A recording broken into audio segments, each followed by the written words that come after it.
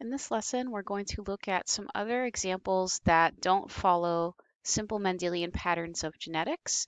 For this lesson, we're going to look at when a gene has more than two alleles through the example of the human ABO blood groups.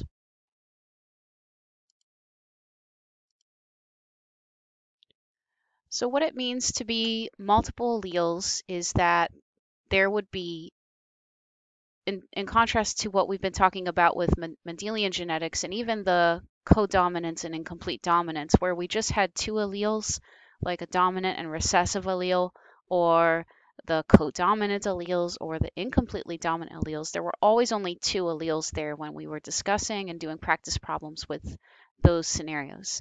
So with multiple alleles, there would be three or more possible alleles. Basically, anything more than two would define that as multiple alleles. And interestingly, this is how most genes and populations exist, in these multiple allelic forms, not the ones we've been discussing with Mendelian genetics and our other examples. So the example we're going to be working with a bit more is the human ABO blood groups. So in this table, we have the four ABO blood groups, type A, type B, type AB, and type O on the left. And these would be the phenotypes or the blood types that are expressed due to the combinations of the alleles that an individual has. The genotypes for those phenotypes are shown in the second column. So for example, a person with type A blood would either be capital I superscript A, capital I superscript A, or capital I superscript A lowercase I. And if you look down, let's just keep looking at the genotypes for now. For type B, it's similar to type A. There's two possible genotypes for someone that has type B blood. They can either be homozygous or heterozygous. And so the reason that there is the heterozygote is because of type O blood, which is recessive to type A and B. Type O blood has only the recessive allele, little I. So this, first of all, I want to point out that there's three alleles here, IA, IB, and little I. So this is why this is a case of multiple alleles. And those three alleles and the different combinations that they can exist in the genotypes result in the four phenotypes. Before this, we've only seen three phenotypes at most. Now, the ABO blood group is also an example of codominance because of the type AB blood. Type AB blood, just trying to make a note here. Okay, so we have codominance and we have multiple alleles within the ABO blood group. And that's because the alleles for type A and type B are codominant.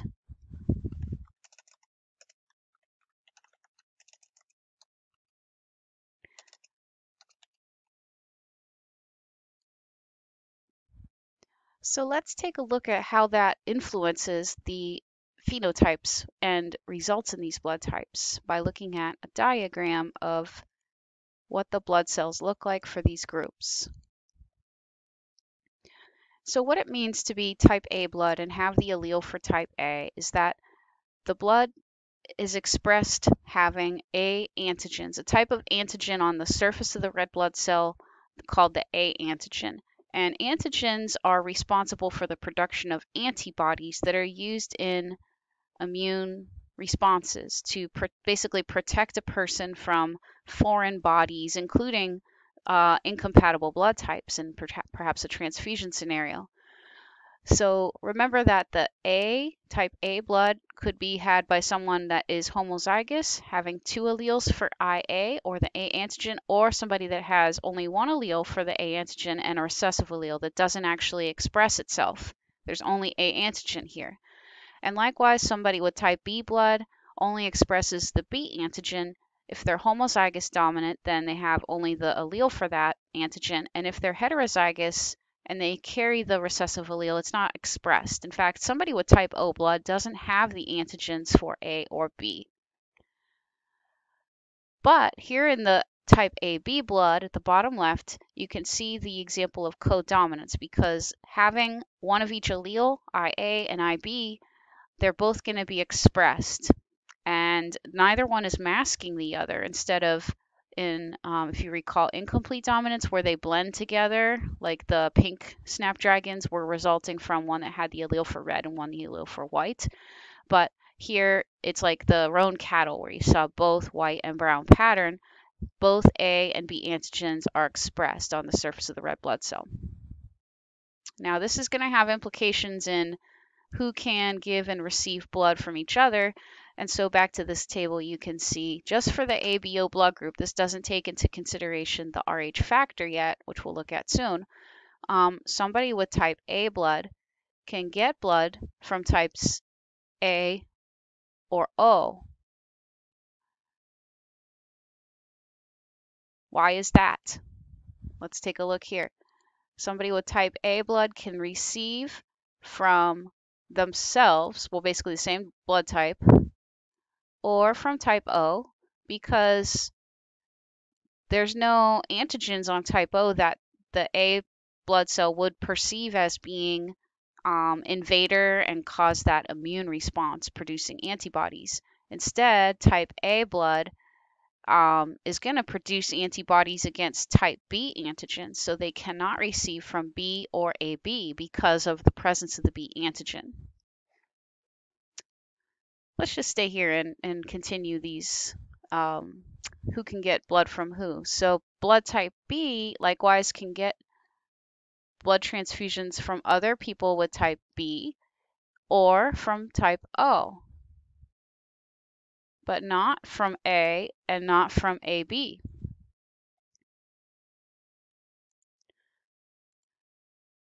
Blood type AB can interestingly receive blood from all the others because type A has the A antigen that type AB has. It's not going to perceive it as an invader and trigger that immune response.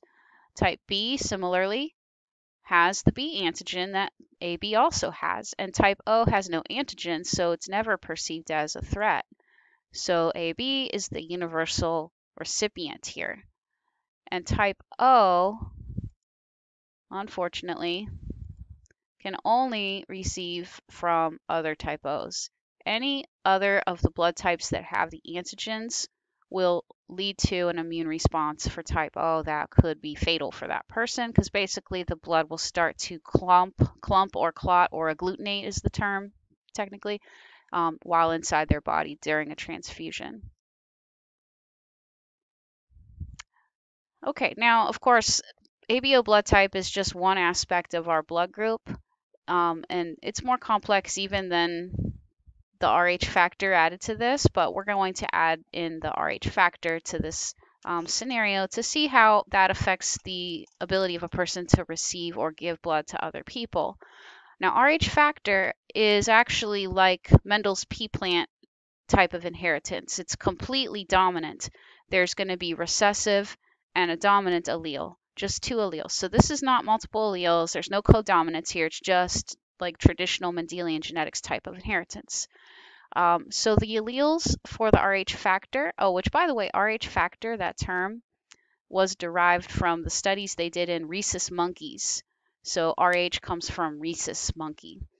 And so like us, they're primates, and they have similar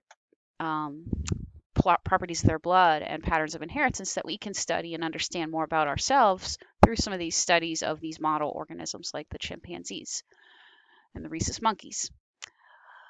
Okay, so in the RH factor pattern of inheritance, the RH plus allele, that would be one allele, is dominant to the RH negative allele, which is recessive.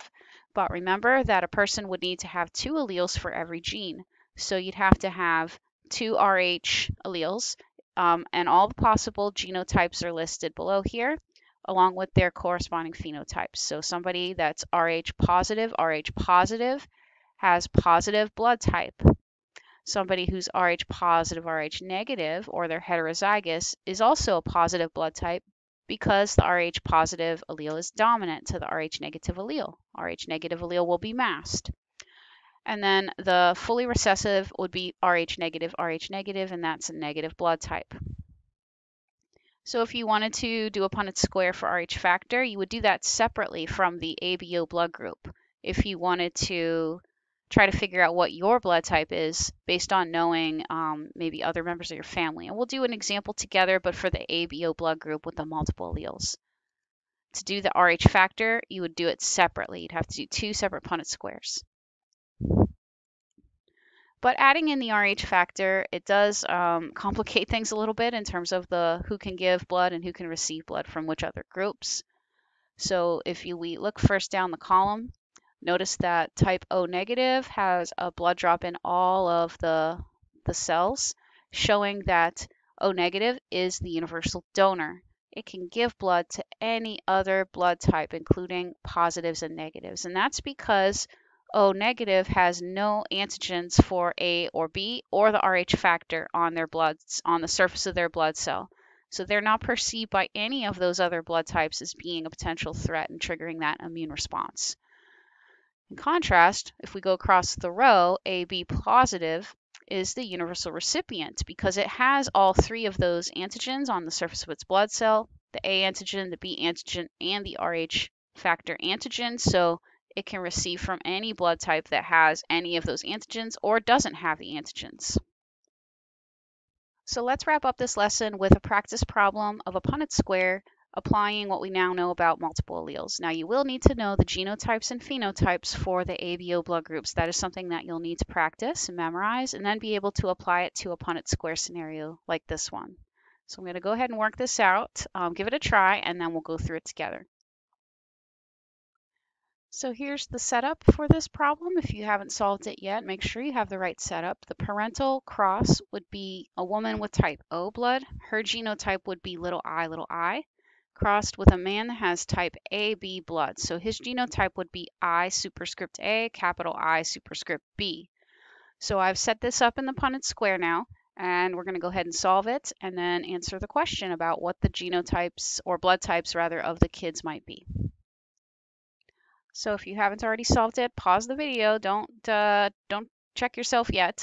But here is the solved Punnett square and the answer to the question. Notice that half of the boxes are going to have the capital I superscript A little I. Half of them are going to be capital I superscript B little I.